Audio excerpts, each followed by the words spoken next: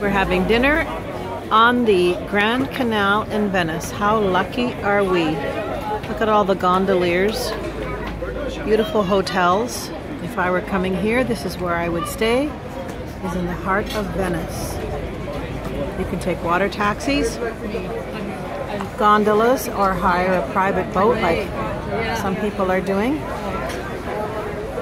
Food is predominantly pasta, but it doesn't mean you have to have just pasta. We've got great selection of seafood, all kinds of things. And lots of glasses of wine.